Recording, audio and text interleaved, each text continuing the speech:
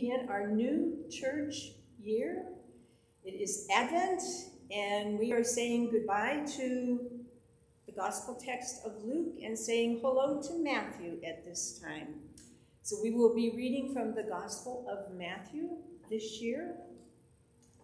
So for our bell ringing to call us to worship, and if you have a bell at home, you might want to jingle it so that other people in your household will join you.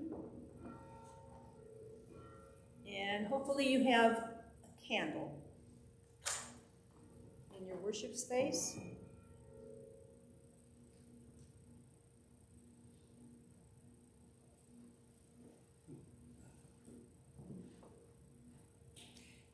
And I just want to remind everybody, we are a Kaya church, a come as you are church, and everybody is welcome and everybody can participate in any way, shape, or form that they would like to. That includes singing or reading or participating or doing skits or anything. If a group of you want to come in, hey, you are more than welcome to do that. We are open to moving forward in changing ways at this time of year. Remember, all are welcome. And now, at this time, we talked about hope in our video. And we light the first candle on our Advent tree.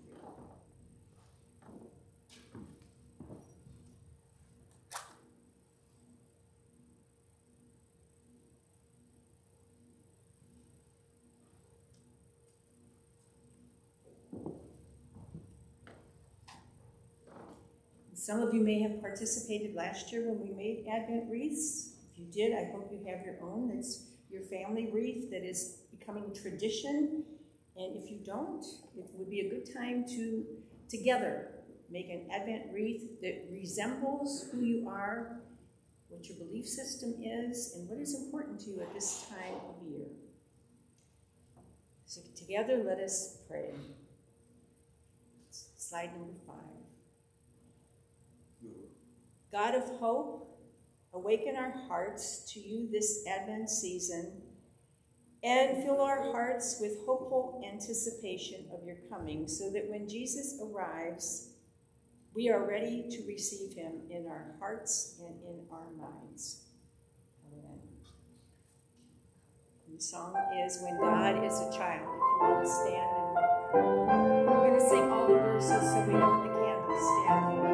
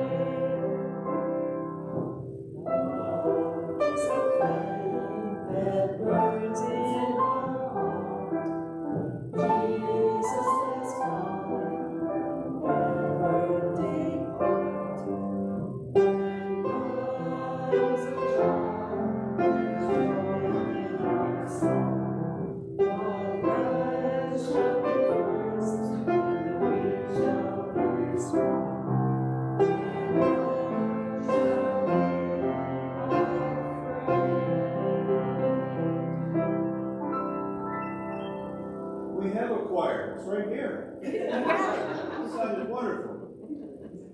And our call to worship. It's from Psalm 122. I was glad when they said to me, "Let us go to the house of the Lord." Our feet are standing within your gates, O Jerusalem. Jerusalem, built as a city that is bound firmly together. To it the tribes go up, and the tribes of the Lord, as was decreed for Israel, to give thanks to the name of the Lord. Pray for peace of Jerusalem. May they prosper who love you.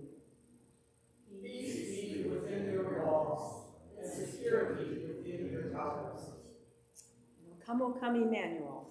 Let us stand and pray.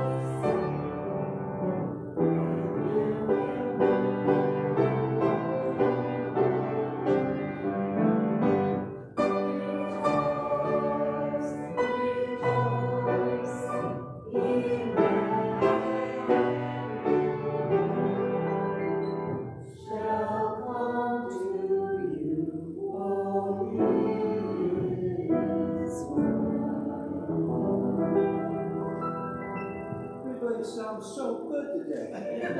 Wow. Fantastic. Now call to confession. Remember that our Lord Jesus can sympathize with us in our weakness, since in every respect he was tempted as we are, yet without sin.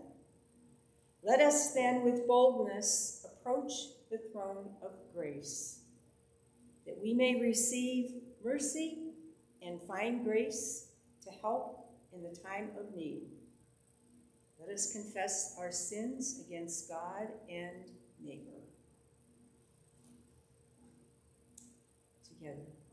Holy God, remind us that you have formed us with your own hands. us in your own image, and place us in this world to be stewards of your good creation. Made for generous relationships, we are retreated into ourselves, created for the purpose of making your goodness known. We allow lesser tasks to occupy our time. Forgive our failure to live in the way you made us to live. Renew within us the knowledge of your love, so that we may live joyfully and gratefully, sharing what we have.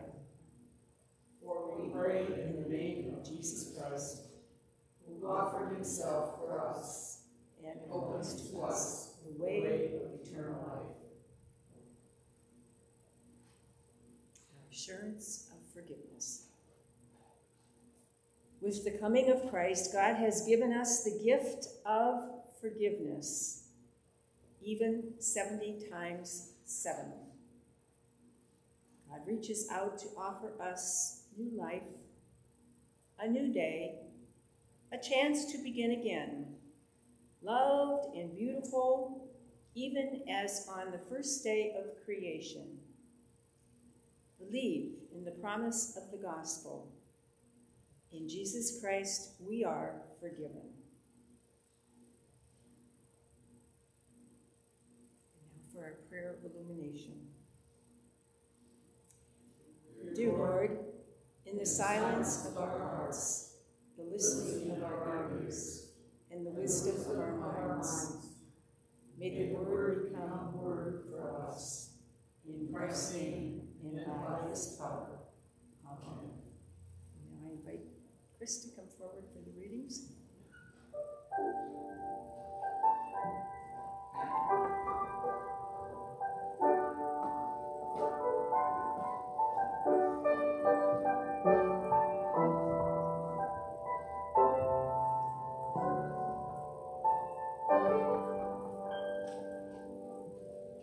Good morning.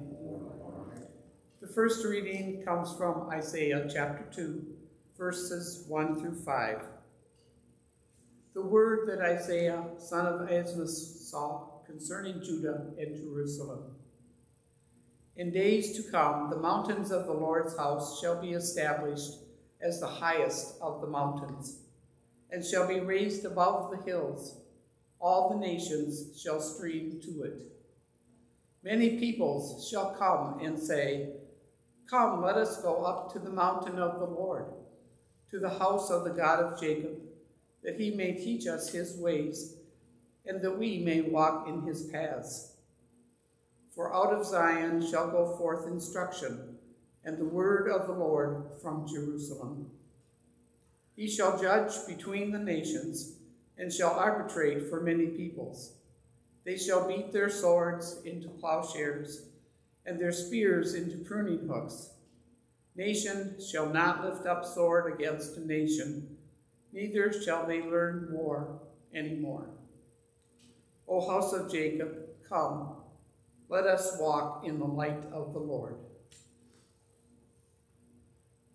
The second reading comes from Romans chapter 13, verses 11 through 14. Besides this, you know what time it is, how it is now the moment for you to wake from sleep. For salvation is nearer to us now than when we became believers. The night is far gone, the day is near. Let us then lay aside the works of darkness and put on the armor of light. Let us live honorably as in the day, not in reveling and drunkenness, not in debauchery and licentiousness, not in quarreling and jealousy. Instead, put on the Lord Jesus Christ and make no provision for the flesh to gratify its desires.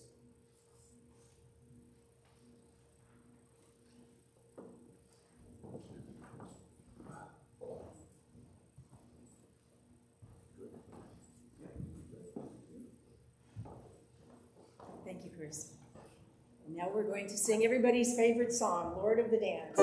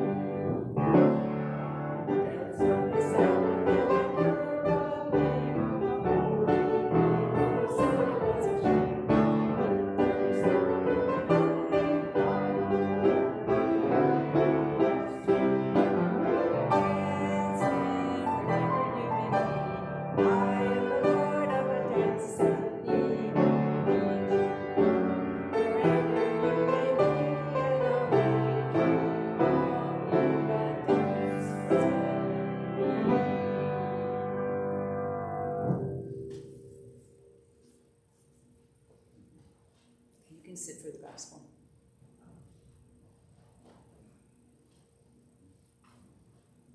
Our gospel reading is from Matthew, chapter 24, verses 36 to 44.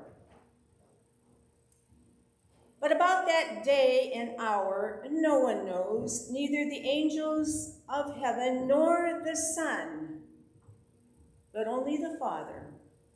For as the days of Noah were, so will be the coming of the Son of Man. For as in those days before the flood, they were eating and drinking and marrying and given in marriage, until the day Noah entered the ark. And they knew nothing until the flood came and swept them all away. And so too will be the coming of the Son of Man. Then two will be in the field. One will be taken and one will be left. Two women will be grinding meal together. One will be taken and one will be left. Keep awake, therefore, for you do not know on what day your Lord is coming. But understand this: if the owner of the house had known in what part of the night the thief was coming, he would have stayed awake and would not have let his house be broken into. Therefore, you also must be ready, for the Son of Man is coming at an unexpected hour. This is the gospel of our Lord Jesus Christ. Here we are. It is Advent, a season of waiting, but it's a season of rushing. And for all you young mothers out there, if anyone were to tell you to pause and to pray more during this season, you're going to say, are you crazy with everything I have to do? Working full-time mom, doing everything. And sometimes the pastor will say, this is the time for peace and more time for you and God. But we know that in every household, there are chores to be done during this season, and it started Thursday, when so many of you spent maybe as many as 12 hours preparing a turkey dinner and all the works and everything that went with it.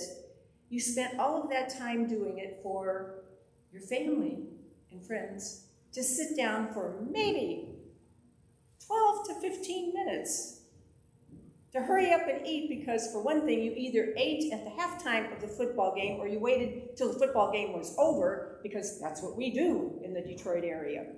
We either wait for halftime or we wait till the end of the game, but then it leaves all the work for whoever to do the cleanup. So there is a lot of stress, starting from right before Thanksgiving, right until Christmas Day, for especially the moms in the family. Dads might do the outside lights, but moms are expected to do the cooking, the baking, the cleaning, the tree on the inside, the decorations that are on the inside, the baking of the cookies. And besides that, they're expected to either make up their own card or have a card made that's going to be particular to their family so that they could send it out to all the people that they don't see the rest of the year. And the readings seem to say, oh, you just have to get ready. Wow.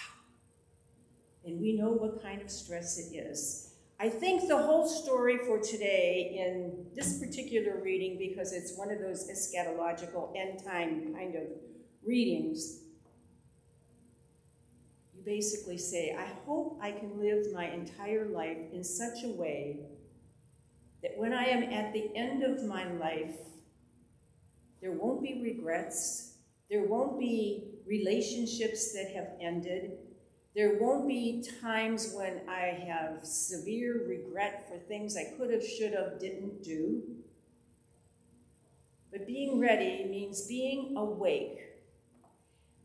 If that is one thing we could do besides all that other stuff that we get stuck doing during this season of Advent, if we could just be awake to every moment in our life, to pay attention where maybe God is showing up at your door and you're not realizing it. Because so many times God shows up in somebody else. You know, we have a vision of what God must be like. And we forget that God is like everybody. We are all made in the image and likeness of God, as the reading said. And if we could but look at every neighbor as a person who is in the image and likeness of God, that will be enough of our preparation for Christmas. So we know that in life, there are people who are fashionably late, the ones who just make it a point to, if someone says dinner is at 7 o'clock, they're going to be there, of course, no sooner than quarter after, maybe 20 after, and in some areas, like with the couple who had just moved to a city, they were invited to a special Christmas dinner, and it said 7 o'clock. So they came from an area where 7 o'clock meant 7 o'clock. So they got there at 7 o'clock. They pulled up in front of the house, and it was like, The husband looked at his wife, the new attorney, and he said, "There are other people coming to this dinner, aren't there?" And so they sat there for 15 more minutes. And finally, somebody else came. And then by 7:30, everybody was there. So in some circles of friendships, it's expected that you're going to be late. Okay, is God late ever in our life? Or do we just not notice when God is there? How many people do you know that give you an invitation and say, "Oh, 7 o'clock. And you know in your heart that they mean anytime between 7 and 7:30, hopefully closer to 7:30 to get the last minute things done. And we know people too. I remember years ago there was a pastor who, church was at 11 o'clock. Church didn't start till the pastor got there. So church would start quarter after, 20 after. It just meant somewhere after 11 o'clock. And people got used to that. When the next pastor came, who happened to be one of those who's always on time, people were getting there at 20 after, and everything had already started. They were midway through the worship by the time they got there because of somebody being used to always being late. But there are times when we are late and it's not our fault. There could be a traffic jam. There could be a train. You know what it's like when you get caught by the train down here. Any number of things like that can happen that make you late. And we don't plan it, but sometimes it just happens. And if it happens at your doctor's office, they usually pass you over. They sometimes don't try to squeeze you in when you're late. But lateness is just part of the human condition. Sometimes we just can't help being late. So here we are on this first Sunday of this season of expectation. And it seems like God is tardy in making good on God's promises. Apart from what we have made the season to be, Advent is kind of about the lateness of God. God has not come in all of God's fullness.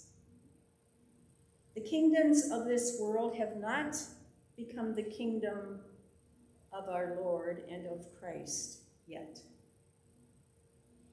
Advent is saying to us, with every text we will hear from Scripture during this time, that God is just fashionably late. Yet, we who worship God long for God to come among us, and it has always been so. Paul, writing to the first century Christians, ends his letter voicing the longing of that Christmas for Christians in that day. Come, Lord Jesus, come. If you go to the last book of the New Testament, the Christian scriptures, the book of Revelation, and find there that it says, Lord, come quickly. Why? Because deep within all of us is a longing for the one who is fashionably late. Advent is about the lateness of God. In both the readings from Isaiah and Matthew's Gospel, we have heard this haunting reality. Isaiah imagines days to come when God will draw to Jerusalem's holy mountain all people. Jesus, near the end of his life, looks into the eyes of the anxious disciples and speaks not of God's coming in victory, but of Jerusalem's destruction. Therefore he said, "You must be ready, for the Son of Man is coming at an unexpected hour." We are to be ready, even when God is fashionably late. And so we ask, what in the world is God saying to us? For some, it suggests that God is absent from the world God created. You know, one of the mantras that was around in the 60s was, some of you remember, it was even on the cover of Time magazine, God is dead. I don't like that one. But what some were trying to say is that God, as conceived by classic theology, is, at best, absent, checked out, or disengaged from our lives. For some of us, the lateness of God means God's absence or God's distance. For others, it means a silence. They don't hear God speaking to them. And for even those of us who are not sure how to understand how to hear the Bible at all times, and that goes for all of us. Because for as many years as I've studied the Bible, the Hebrew scriptures and the Christian scriptures, there are times when all of a sudden something stands out and I go, I never noticed that before. Where did it come from? It's almost like, did someone stick that in there? And when you read it out of the different translations, which I always recommend that you try to compare different translations of the Bible, because sometimes you're going to see something a little bit different in King James Version, Revised Standard Version, or if you're going to read the Message Bible, or the New English Bible. With that particular translation, what happens to be one that my husband likes that I don't like. But the different translations will read a little bit differently to each of you. So several years ago, Edwin Dobbs wrote an essay for Harper's in which he gave the title, "A Kiss is Still a Kiss." Dobbs not only wrote about the history of the kiss, the giving and the receiving of the kiss, but how a kiss given and received between lovers, family, and friends is the most natural thing to do. Truth to tell, the longer the absence, the deeper is this longing for a blessed reunion. Who are the people you need to be reunited with? Family? Somebody just being stubborn, refusing to talk to somebody else? Maybe that's where our efforts should be placed in these 4 weeks of Advent. Reaching out, touching somebody you haven't seen for a long time, dropping a note to maybe the people that are on our weekly prayer list that you haven't seen for a while, ringing the phone, maybe just those intentional things that show you are really awake to your circumstances. If we could only be awake and aware, nothing extra, just be awake and aware during this season of Advent, then when Christmas Day comes, it will be joyful, and it will be the kind of joy that comes from within, not just a ha-ha kind of silliness when we gather and tell jokes, but a real uniting of friendships and family, touching hearts, because you've spent some time on being awake and aware. So yes, it is also a time to maybe deepen a little bit of our devotion to God at this time, if we can. If nothing else, when you're stuck at a red light or when the train's going by, hey, say a prayer. Say a prayer for any of the people you haven't seen for a while, or any of the people that you know in your heart you find them difficult to love. St. Augustine said, "Too late have I loved thee, O beauty so ancient and young. Too late have I loved thee. Too late have I loved thee." So that is the good news of Advent, to learn to be awake and aware. Recognize that some people will always be late as far as the clock. That's okay, as long as they get there. And if we could remember that when our end time comes, as the readings are speaking to us this week, that apocalyptic part of the Gospel of Matthew, think about the three kings. You know, there was a musical work, it's an oratorio that was written years ago, and it had a familiar storyline. It was what the three were saying, with the wise men who followed the star, which directed them to the place of Jesus' birth.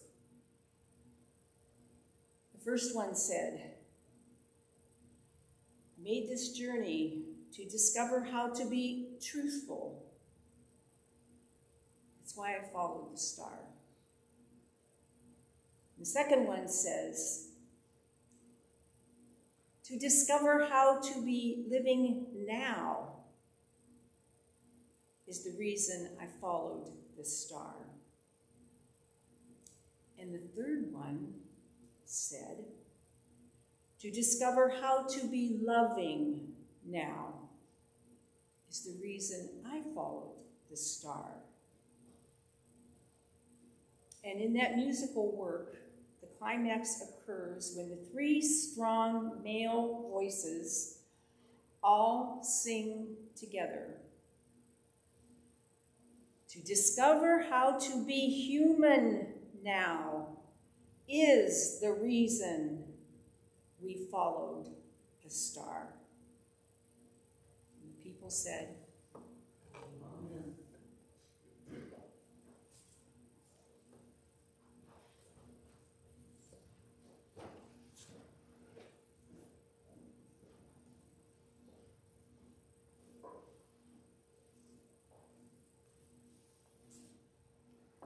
This time I just want you to quietly think of what you believe in.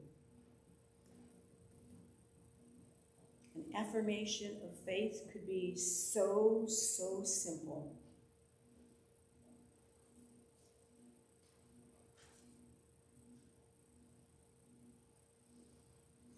I believe Jesus is Lord.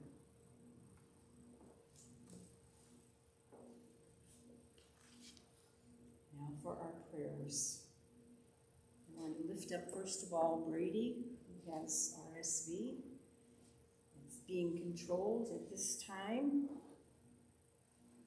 And I'd like to lift up the families that are having visitation at funeral homes today. It'd be the Foster family and the Shragi family. And we do have prayers that have been answered. One of our members who we were praying for is cancer-free now. So prayers really work. Gracious God, because we are not strong enough to pray as we should, you provide Jesus Christ and the Holy Spirit to intercede for us in power. In this confidence, we ask you to accept our prayers. We offer our gratitude for all your blessings and gifts as we paused to celebrate Thanksgiving and now Advent. May we share of our bounty with those neighbors who have little. We pray today for your creation. You entrusted the earth to the human race, yet we disrupt its wholeness with violence and corrupt its purity with our greed. Prevent us from destroying what you have made and called good, so that our children's children may inherit lands and seas brimming with life and beauty. We pray today for the people of the world. Preserve the people of every nation from tyrants. Heal them of disease. Protect them in disaster and war and famine. We pray especially for the people of Ukraine, for the people of Russia too, and for the people of Iran and Syria. Help all the women, men, and children to walk in the ways that lead to peace. We pray today for our city of Richmond, Michigan. Heal the rifts and fear caused by violence, bullying in our schools, maybe. Take away the violence and death wrought by guns. We saw what happened this week. How many times did you turn on the news? Tragedy after tragedy. Turn our swords into plowshares and our spears into pruning hooks. Protect all of our city's children and give them lives of safety, hope, and joy. We pray today for our country, especially after our recent election. Give wisdom to those who govern us, to our president and our Congress, our state government, and our courts. Keep safe those who protect us from danger. Inform us as a nation where justice flows like life-giving water. We pray today for this local church. Strengthen its leaders, elders, all of the membership, online and in person. Sustain them and give them the energy of your Holy Spirit so they may give others new life and hope. Be close to those in our community who are sick in body, heart, and mind.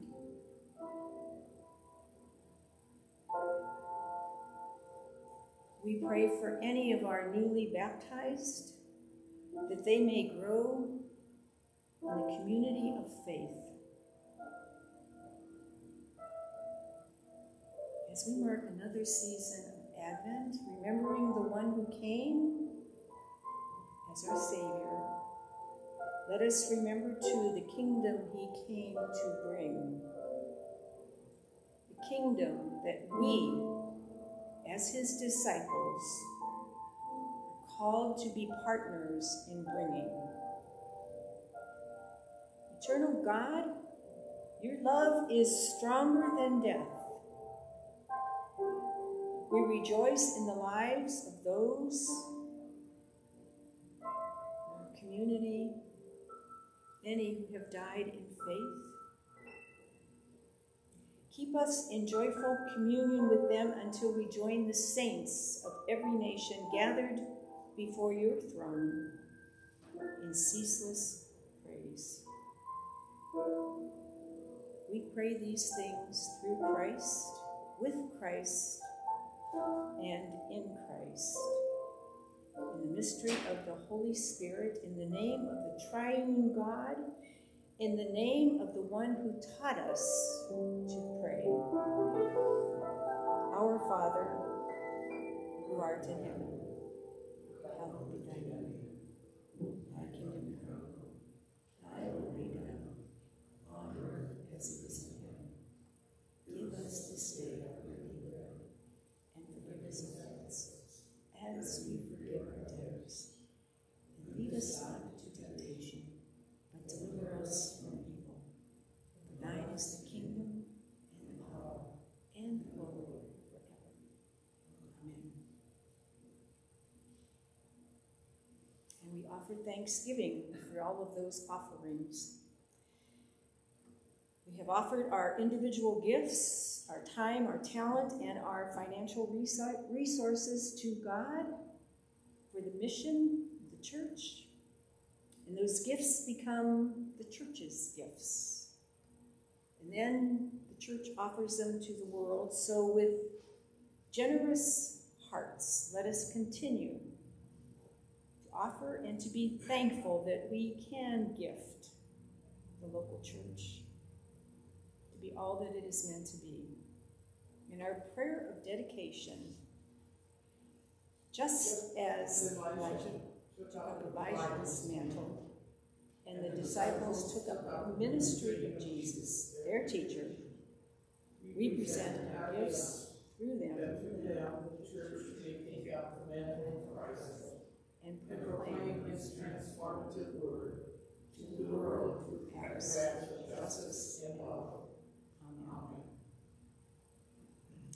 And as you begin this journey of Advent, remember that you are partners with Christ in bringing out the realm of God, and that in the days of uncertainty, as the world is transformed, be watchful, stay awake, remembering that Christ prays for you and draws you into the very heart of God.